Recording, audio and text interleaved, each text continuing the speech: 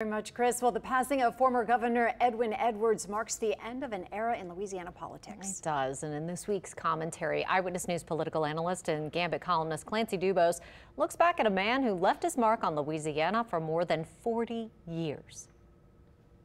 Edwin Edwards realized every Louisiana politician's fondest dream.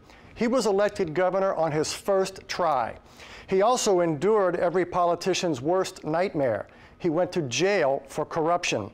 Between those two extremes, Edwin Edwards remade Louisiana politics in his own image, a wisecracking Cajun who charmed voters and politicians alike, even as he tested ethical and legal boundaries.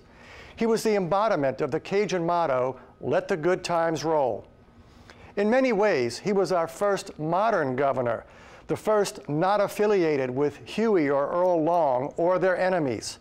He gave us a new constitution, modernized oil and gas taxation, and championed civil rights. He didn't drink, but he did gamble, both at the crap tables and in his dealings. In the end, he lost at both, brought down by a scandal involving the sale of casino licenses.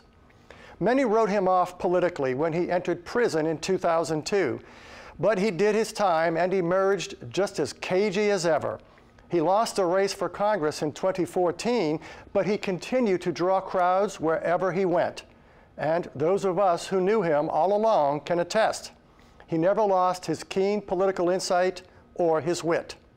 There will never be another like him.